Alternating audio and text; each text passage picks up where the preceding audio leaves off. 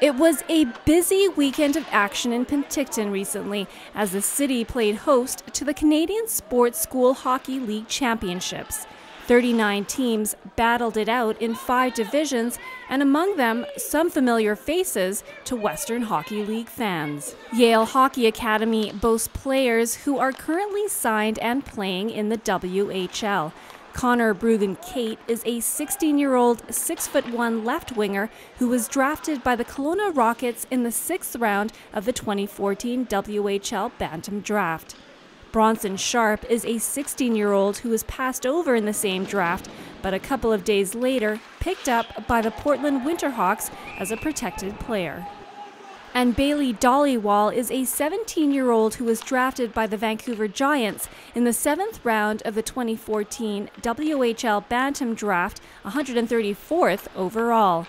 The 6'3", 211-pound defenseman signed a WHL standard player agreement with the Giants earlier this year. All three of them started in our skills program back in grade 6. They've continued to work hard. When it comes to Bailey, first of all, he's a great teammate. He's a big kid, he's strong, he skates well, physical guy. He's a guy that sticks up for his teammates, sticks up for every player on the ice, and is just a real joy to coach.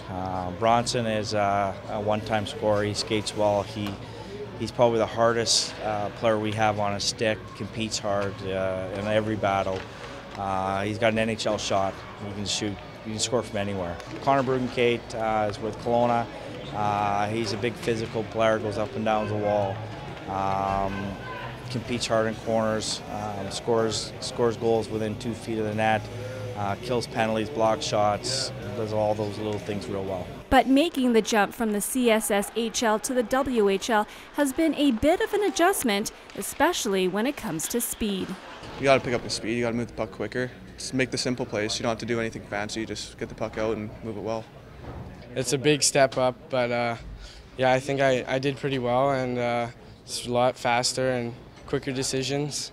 There's over 50 players from the CSSHL that are playing on current WHL rosters, so that basically equates to almost 2.5 teams in the Western Hockey League being of our alumni. And what you're finding is that the athletes are coming to these programs based on they want the 10 months of training, they want the 10 months of education, they want to be able to combine those two things so that when they get to the Western Hockey League, they got the ability to focus on playing and developing.